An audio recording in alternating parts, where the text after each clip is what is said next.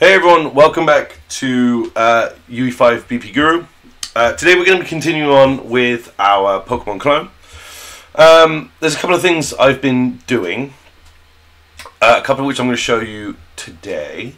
The first, which is something that's been bugging me about my code, is I've had to quadruple my workload for setting everything up to work with the buttons in the battle system. So I'm going to do something pretty extreme right now. So you're probably like, oh my god, what is he doing? Like, he spent all this time on this. Well, I'm going to delete it. It's gone, right? It's gone. I don't want to have to quadruple everything 4 times. I want to do it once and have it work once for whatever button I press. And I've already done it. I've actually already done it. It's already working. Basically, what I've done is I actually added a variable into our battle widget called Move ID. And depending on, so if you remember correctly, down here when we're having our attack button set up, they're actually set up to a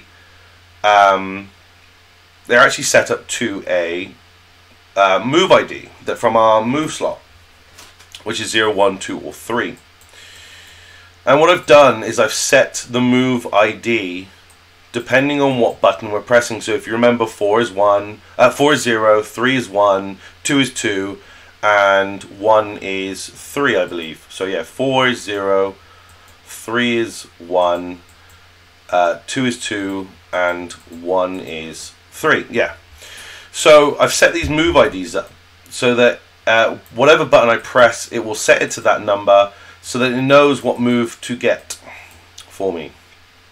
And then over in our battle proxy, all I've done is, again, if you remember, we create the battle widget on the when it begins, and we set this as a variable that we can call other variables from. So all I've done is I've got the move ID and plugged it in to where we were setting our move ID manually. We were doing it for all 4. We was 0, 1, 2, 3, 4 all the way down.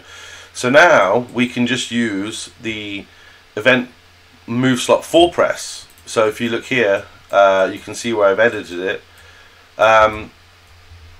We're now just calling the 1. So I can change the name of that. We don't need the 3, 2, or 1 anymore.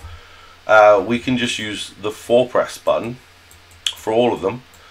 And it's driven through the move ID instead of us manually setting it. And you can see where I've obviously started to do the enemy attacking. But yeah, now we can basically go into our game and we can use any move and it will just take it from the move ID instead of us manually setting all 4 up. So now we're working from one code. So I've streamlined everything. It's working a lot more efficiently, and we don't have to mess around repeating our code down the line. So you can see it's already taking all his defense down, and then when we attack now, we should do a little bit more. And as you can see, I have started to set up the fact that they are attacking back now. So that's another thing that's set up. And if we go into our party now, oh, it's not updated that. Okay, there's an issue there with that, but that's fine. We can fix that. No worries. So yeah, so we've now got this. It was fixed, admittedly, but if we go back into the event here, it remembers our health. So we're half health now.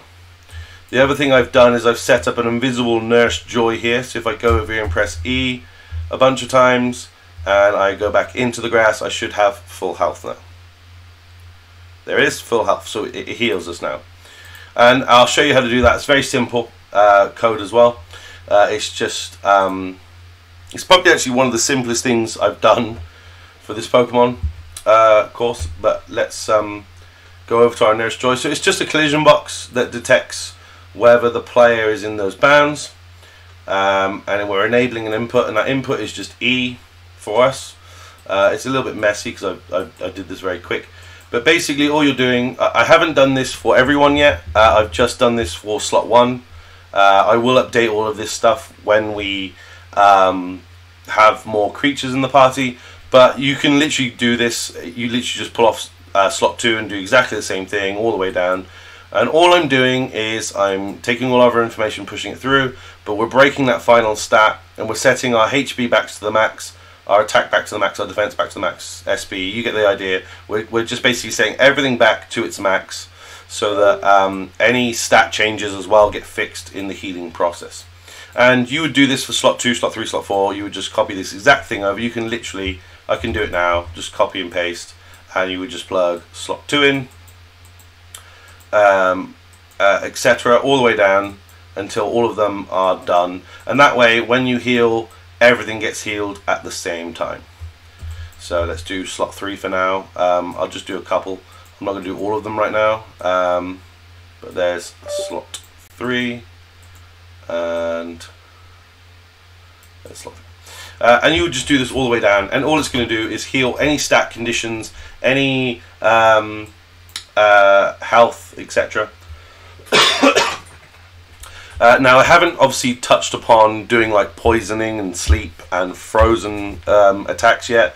I will cover those at some point, and what I'm going to do is I'm going to do it in a sense that it's like a stat check, so you have 3 or 4 stat.